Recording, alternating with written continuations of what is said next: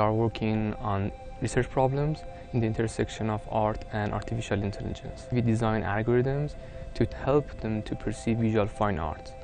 But in latest research, we moved forward and helped computers to assign paintings a creativity score. For something to be creative, it has to be novel from its prior, from what happens before it, but also it has to be of value, influential. Basically, computers look at a large set of paintings and they are able to assess or quantify creativity of these paintings, given its historical context. How it works, how the algorithm works. So basically we create what we call a network between all paintings that we have. So every two paintings are connected to each other based on how they resemble each other, how similar they are.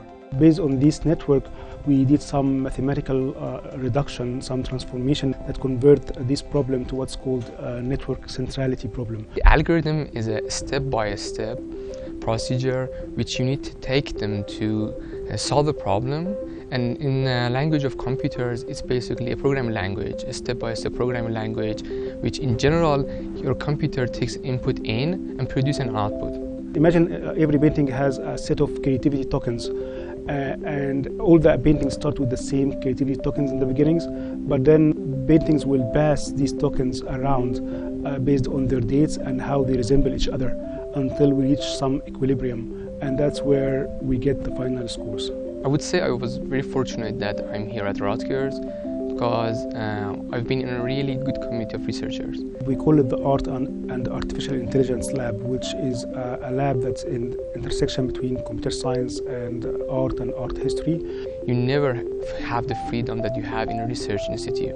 Here, whatever I do, I get the attention, and if it's really interesting, then I get the credit.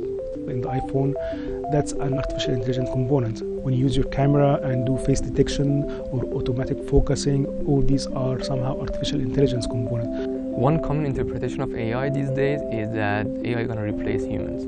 I personally don't believe in that. And I think if we as humans are intelligent enough, we should find new roles for ourselves. So more and more you're going to have artificial intelligence coming into the machines that you are using on a daily basis. So it would be a better place if the machines are smarter.